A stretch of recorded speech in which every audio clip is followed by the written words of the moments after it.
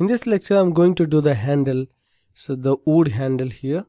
So I'm going to start with the cylinder, and we're going to do this body, the wood body, and then we're going to do this metal here and here. So let me take a cylinder here, go to the inputs, adjust the radius to match the reference here, and probably I don't want these subdivision axis numbers here, so I'm going to decrease it to somewhere 12 maybe, and then let's again we can increase the height, and then we can increase the height, then we can add few edges, then match that with the reference here. So let me adjust it.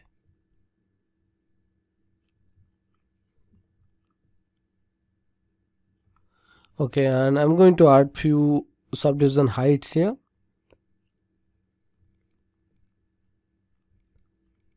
Very few, then I'm going to add few manually. So I'm going to move this and match, rotate it to get that angle, and let's scale it to match this width of that width. Scale it, move it.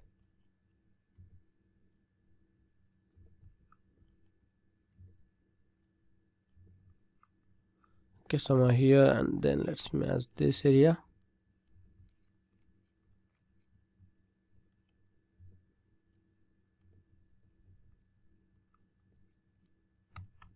Something like this. Then I'm going to add few edge loops. So let's go to mesh tools, insert edge loop tools.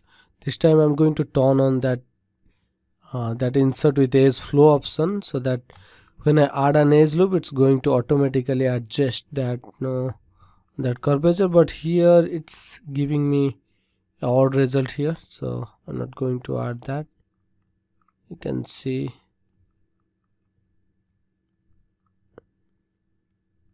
So at the end it's creating some weird results, so I'm going to turn off that insert with edge flow option, and then let's add few edges. So whenever you create a base mesh for ZBrush, just make sure you have good amount of polygons, and that should be evenly distributed. If I take this object as a base mesh, you can see there are so many edges going on this way, then this direction. For that you can see, because of that you can see these faces are so long. That means we have many edges going this direction, but we have very few edges going this direction. So it's not a very even distribution of polygons. I should add few edges here, and now it's okay. So it's very important, because whenever you smooth the model inside ZBrush and you don't have same distribution ratio, then it's going to add more edges in that direction than this direction. So the ideal way is to have square polygons. So if you go and add more edges, let me add more edges here. Let me turn on that insert with edge flow. If you do this, and now you can see we are getting close to square faces. It's not square, but it's close. It's unlike these faces. You can see these are long rectangles. So just make sure whenever you do a base mesh, you do this if it's possible. Let me scale down this. Okay, so this is good, and now I'm going to create the top part and the bottom part here. So let's start with this bottom part. So I can use this cylinder to create it. So let's extrude this area. So we can just delete all these faces here. So let's select the vertex here and press Ctrl F11 to convert that selection to face, then delete it. And then I'm going to select this edge loop, border edge loop, by double clicking on any of these edges. And now I'm going to extrude this edge. So let's click on this extrude button on the shelf, and then I'm going to the scale tool and scale it, and then let's move it, trying to match it with this area, and then let's extrude again, and this time I'm going to scale down a bit, something like this, and then extrude again, and just trying to match with the reference here. Simple stop. Then I'm going to detach it from the wood, then extrude and move and scale, trying to get that kind of round end part here, you can see here, and then let's extrude again, and let's scale, and then I'm going to merge this these edges here to the center. So let's go to edit mesh and use the merge to center option. Now you can see there is a single vertex, so let's go and move that outside so that it nice and smooth there.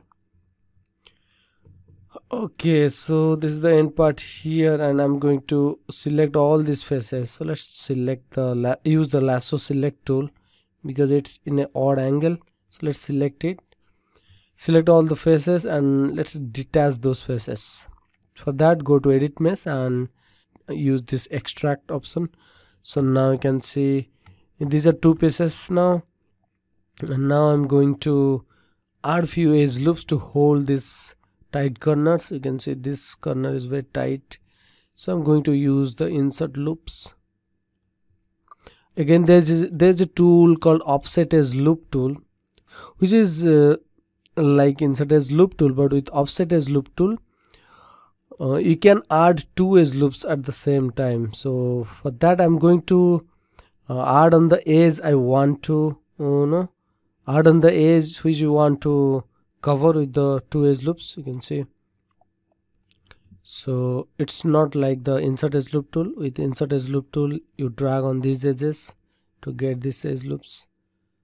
I think this is good, and when I press 3 in the object mode, let's press 3, you can see that tight loops.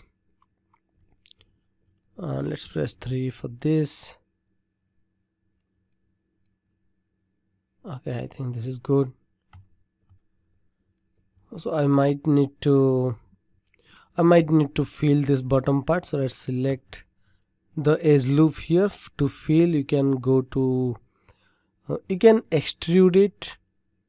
You can extrude and scale like this, and then you can fill this area by going to mesh and fill hole. You can do this, and there's an insided face here. To make this insided face either multiple triangles or quads, you can use the mesh triangulate option, and then go to mesh and quadrangulate. You can see deleted all the all that triangulated option here. You can see now there are only triangles or quads. I think this is fine, and I just need to add few edge loops here to hold this area, because when I smooth it, it's going to smooth otherwise. So okay, press Ctrl 1 to get out of the isolate mode. Okay, so there is the handle and there is the bottom part here. Let's press 3 to check it. 3, I think this is fine. Okay, then let's do the top part here. You can see a square kind of shape here.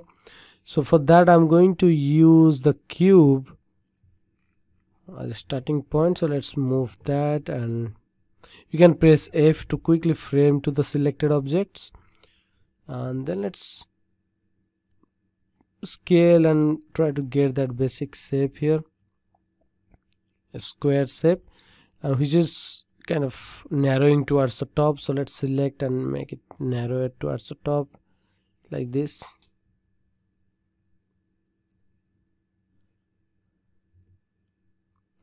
Something like this, and then select the face. Here I'm going to select this and extrude this like this, and then let's scale down it to get this kind of angle shape, something like this. And I may need to select this edge loop and move it to get this thickness here. And now I'm going to rotate this and match this with the reference. It's not 100% perfect here. It should be somewhere here. Okay, something like this, and then we are going to add few edge loops to hold the corners when you smooth, because now if I press 3, you can see it's a very good smooth object. So let's add few edge loops. Go to either you can add edge loops or you can bevel these edges. So I think we can bevel these edges. So let's select all the edges of that object and let's go and bevel it, and let's increase the segments to 2 so that we have 2 segments to the bevels. And now if I press 3, you can see a smooth object. So okay, here I'm stopping this lecture. In the next lecture we are going to do these small parts. You can see these small parts. We're going to finish with those small parts.